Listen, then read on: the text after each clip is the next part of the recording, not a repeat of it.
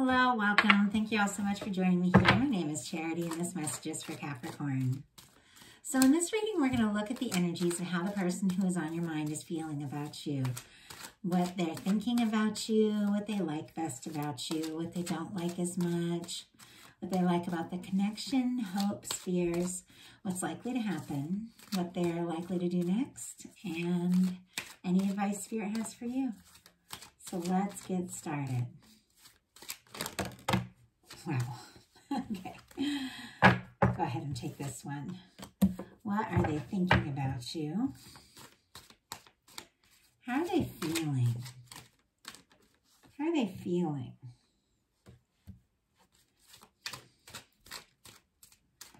What do they like best? What don't they like as much? What don't they like as much?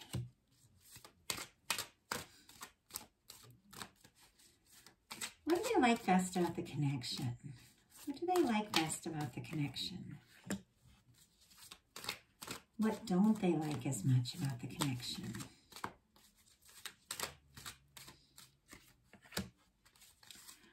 What are their highest hopes? And what are their deepest fears?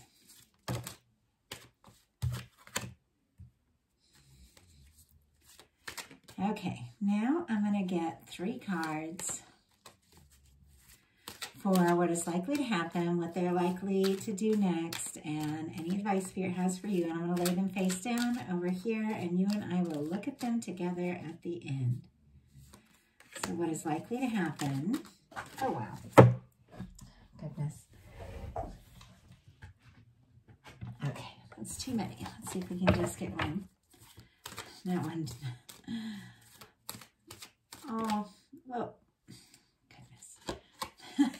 Sorry, the way these cards are flipping, they're sort of going all over the place. I feel like there's a little bit of a scattered energy here. And this person is definitely up in their head about their next move towards you, Capricorn.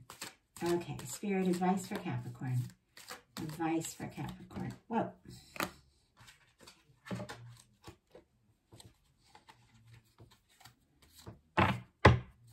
Okay. On the bottom of the deck, we have the 5 of Pentacles and the 9 of Swords. I feel like this person is really up in their head about things. They're feeling kind of out, you know, on their own. They're feeling distant from you, missing you, longing for you in a sense. Wishing to be like more in your world. It's like they want to know you better. Sometimes they feel like they're thinking of you and seeing you from afar, and it's like they want to know. They want to know what makes you tick. They want to know what you like. They want to know how you feel. Like there's a lot of curiosity, and yet there's a lot of anxiety. So what they're thinking about you is the moon, and it's Pisces energy. Could be significant, but the way this is coming up in the reading, there's a lot of energy about this person having a lot of feelings and a lot of things they hold within and a lot of things they hide. What I'd really love to know is why, because we're gonna get like 2 more cards because I'm looking at them all here, but it has to do with somebody feeling like for some reason they need to keep their feelings within, like a secret, like they can't talk about it for some reason. And go ahead and just ask, Spirit, why do we have this person feeling like they can't speak up? This particular person I'm channeling, why all the secrecy? Oh my goodness. The 9 of Cups and the Hierophant. Pisces energy, Taurus energy. So a lot of Pisces coming right up here. They are wishing for a commitment with you. They are wishing for more. They want one-on-one. They want something lasting. I feel like this person wants, I mean, for some, like they think about what it would be like to be married to you or be in a serious relationship with you. And they want that. But for some reason, they feel like it's almost like a dream, like they can't say it. But how they're feeling about you is the Seven of Swords in reverse. You know how I said we had secrets. We've got the Moon, we've got the High Priestess, and we have the Seven of Swords. But what I love about this is it's coming up in reverse. I feel like this person has made some sort of decision in this connection, or you've made a decision, it's going to be different for different people, that has been very painful. If somebody's pulled away or gotten quiet, or there's been some sort of miscommunication or something, whatever the decision they made, they don't feel good about it. They're second guessing themselves. They're second guessing what they said, what they did, and wanting to do something different. And with the Seven of Swords in reverse, this person has been holding some feelings, and they have been keeping something secret, and it's hurting them. They don't want to do it anymore. They don't want to hide their feelings anymore. Spirit, why do we have the Seven of Swords in reverse? Why do we have the Seven of Swords in reverse? What is it this person really wants to say? Two of Cups. Oh my goodness. So Aquarius with that Seven of Swords, Cancer energy with the Two of Cups. They want to tell you that they're falling in love with you, or they've fallen in love with you, or they're very interested. They want like one-on-one, face-to-face. This person has like a romantic side that I don't know if you know about, because I see them just wanting to like touch your face, touch your hand, you know, hold your hand, run their fingers through your hair. Like they want a level of intimacy with you, and not just like physical. They want to talk. They want to tell you things. They feel like you're somebody that they really could open up to, and they don't want to hold this in anymore. With the Seven of Swords in reverse, what this person is keeping a secret that's painful for them, being clarified by the Two of Cups, is that they want this with you. And with the Hierophant, they want it for a good long time. What they like best about you is the Three of Pentacles. So if the two of you have similar interests, hobbies, you work together, go to school together, similar, you know, groups that you're connected to or something like that, they love being around you. I mean, I just saw somebody that just like will casually like sit next to you and act like, you know, oh, that's just the only seat. But no, they wanted that seat next to you. Obviously, that's very specific. A lot of people are long distance and things like that. But that was just something that that Spirit wanted you to know. They chose that seat. They didn't end up there randomly. But one of the things they really like about you is that the two of you have similar interests, similar ideas. There's things that you both like that I feel like talking is very easy. And with the Three of Pentacles, this is like recognition. This is someone like really seeing you and liking you for who you are. Feeling like you're very interesting, and they feel like they could, like a connection with the two of you could be more than just like romantic. You could really share things. You could really do something together with that Three of Pentacles. That is a desire to see each other face to face. Capricorn energy, so that is your energy, Capricorn, could be significant. But the Pentacles are very tangible. They like to hear your voice. They like to see you. And look at your pictures if, you know, they don't have that option of really seeing you. So, Spirit, why do we have this Three of Pentacles is what they like best about Capricorn? With it being a card that's specifically your sign, they like you for you. What do they like best? My goodness. We've got the Five of Cups and the Six of Pentacles. Scorpio energy and Taurus energy could be significant here. But I feel like this person has some remorse for not telling you sooner, not going all in, not putting in their part, not putting in the time and the energy. There's hope here that there is still an opportunity, that they're really discouraged, because I think this person, especially with that Five of Pentacles, the Nine of Swords on the bottom of the deck, felt like they weren't enough. For some reason, they didn't have enough to offer via time, energy, money, or if it's just a feeling of insecurity. There was something they felt like wasn't enough. And I feel like they made a mistake and let things, you know, let things go, or, you know, or something fell apart because they didn't put in the time and energy. And it's like now they want to. So what they don't like as much about you is the High Priestess energy, which is very interesting because more quiet, more secrets. Cancer, Virgo, Pisces for me as a reader. If you have been quiet, or if you have been keeping your secret, your feelings to yourself, or if you haven't really been speaking up, I feel like it's making this person nuts. Like they like talking to you, they like hearing from you, but I get a sense that they have guilt, that they don't go all in. They don't put in the time, they don't put in the energy. With the Three of Pentacles, they really do want to, but there's some kind of guilt about not putting in the time and the energy. And they don't like the secrets. They don't like holding in. They don't like missing you if the two of you are apart. What they like best about the connection is the Five of Cups, which is very confusing because now we have the Five of Cups has come up twice. And to like that best about the connection and it not being a particularly positive card, I'm feeling like what they like best is that they're beginning to hope that this Two of Cups is still standing, despite what's gone wrong, despite the challenges, despite the difficulties, despite the differences. They're beginning to feel like maybe this Two of Cups is still standing. Maybe there is hope. Maybe there is a chance for this.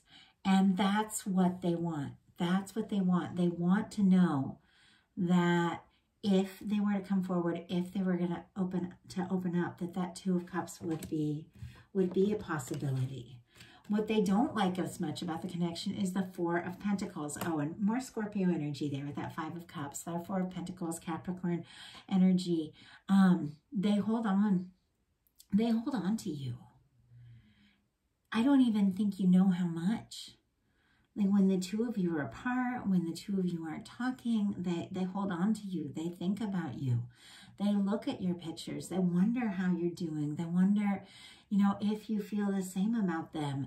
But they don't like just holding on to this and not doing anything. They want to do something.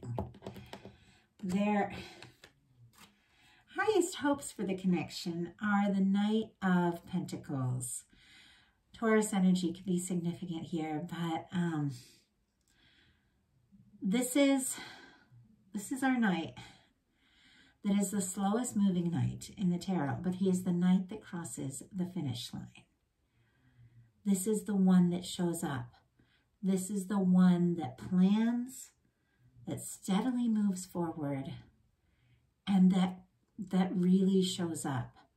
I really get the feeling that they are hoping that there is a chance here. Even if something hasn't gone quite right in the past, even if they're feeling kind of on their own right now, they're hoping that this can still come together, that there really is something that can happen, that can work out. Their deepest fears are the Wheel of Fortune in reverse. Sagittarius energy could be significant, but they don't want to lose this chance. They don't want to lose this opportunity. If the two of you are talking now and, you know, maybe your communication has been a little in and out, maybe it's been a little up and down, they don't want to lose this opportunity with you. They don't want to feel distant from you. They don't want to be overthinking. They don't want to be up in their mind. They don't want to be missing you. They don't want to lose this chance. They want this to happen. So, what is likely to happen? Whoa, interesting. We have the Devil card. Okay, this is the major arcana for Capricorn. So, I'm not seeing this so much as a negative thing, but I do have to say this person might be letting their fears get the best of them. They might be obsessing over you. They might be really stressing about things and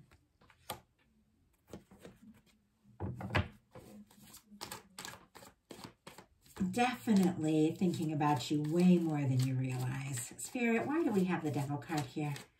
Why do we have the Devil card and what is likely to happen? Wow, Page of Wands. Interesting. So if this Devil card was surrounded by some really negative energies, I might say that this person is not handling this right. Maybe they're handling it in a way that is like, you know, unhealthy or toxic, but this Devil card is sitting right in between the Knight of Pentacles and the clarified by the Page of Wands. Those are some really positive energies. I'm getting some very strong Capricorn energies that this person could be very fixated on you. But I feel like what's really happening is they have been taking their time, possibly dragging their feet a little bit. They're longing for you, missing you, thinking about you, and they want to communicate with this Page of Wands, but they've got a lot of fear around it. But I have to say, with the Devil energy and the Page of Wands, this person could send you a message that's it's kind of flirty. So to say there's a lot of attraction, a lot of interest, a lot of passion, but they definitely want to speak up. They definitely want to tell you all these things they're holding in. And I feel like there are fears around that, but I feel like the fact that they're holding in these feelings is causing them more pain than anything else. They want to tell you. So what are they likely to do? Oh, wow. 8 of Wands. They're definitely going to do something. The 8 of Wands is taking action. The Page of Wands is taking action. Oh, Leo, Aries, Sagittarius for that Page of Wands. 8 of Wands, we have more Sagittarius energy. This person is going to take some sort of action. I do feel like it's almost like with that Devil energy and the Page of Wands and the 8 of Wands sitting right next to the Knight of Pentacles, that somebody who may have been really taking their time could really take you by surprise and come on kind of strong. Like this is an energy of somebody who could come on kind of strong. And I feel like it could really surprise you, especially if they've been kind of back and forth. Spirit, why do we have the 8 of Wands? I mean, it's pretty obvious, the 8 of Wands and what they're likely to do, to take action, to move things forward, to tell you what they've been holding back. But Spirit, what is this person really wanting to communicate? Wow. Oh my goodness. You know what? I'm going to go ahead and take these. I can't even believe these cards. So the one that came out was the Emperor. And I looked at the bottom of the deck and saw the Sun. And behind the Sun was the 7 of Wands. And behind the 7 of Wands was the King of Cups. And behind the King of Cups was the Empress. Oh my goodness, Capricorn. I am telling you, you get some powerful readings. And I love it. I have a ton of Capricorn energy, Capricorn, Moon, and Mars. So it's very significant readings for me as well. But I asked what this person wants to say to you, and I got the Emperor. Aries energy could be significant. But this person has gained some confidence. They are feeling like you're the one. And it's like there just can't be anybody else. They have to do something. They have to say something. We have the Sun card was on the bottom of the deck.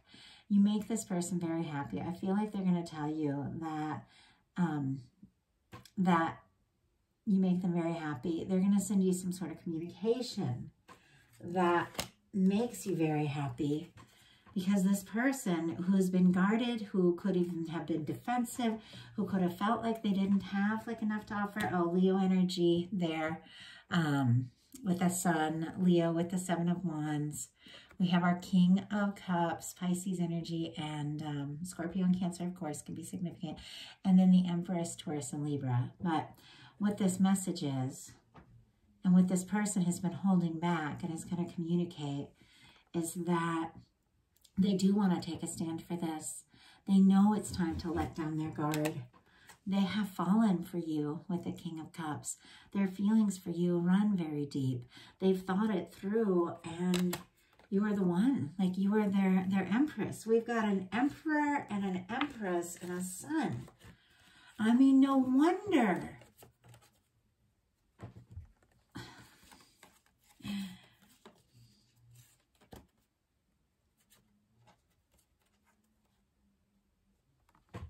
No wonder it's been killing them to hold this in and keep this a secret.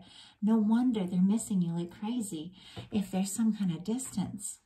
With the Emperor and the Empress in a love reading, it is the energy of two people that are meant to meet, that are meant to be together, two people that get each other. And the sun is good news, it's happiness, it's beautiful potential. And with the King of Cups, this is someone genuinely opening up their heart.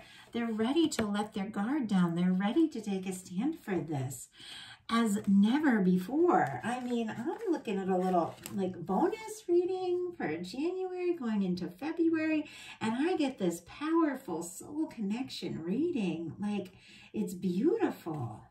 So what is your advice? Four of Cups. Wow, Capricorn, if you've been feeling discouraged, if you have been feeling like you know intuitively, you know in your heart, you know what you feel for this person, but for some reason, you know, they haven't been speaking up, they haven't been communicating. Spirit is saying, don't be discouraged. Don't guard your heart. There is an Ace of Cups coming from the sky out of the blue that's going to take you by surprise. It means you opening up your heart. It means you releasing the past. It means you being aware that you are worthy of love and you deserve love, and that the universe always has a better plan for you than you can even imagine, and that there is love coming towards you, and it's the kind of love you've always known that's meant to be yours. Opening up your heart, telling the universe you're ready for this love, brings in something truly amazing, enchanting, passionate, exciting, and definitely worthwhile. Spirit, what is this Ace of Cups coming from the sky? What is this Ace of Cups is coming from the sky towards Capricorn? Wow.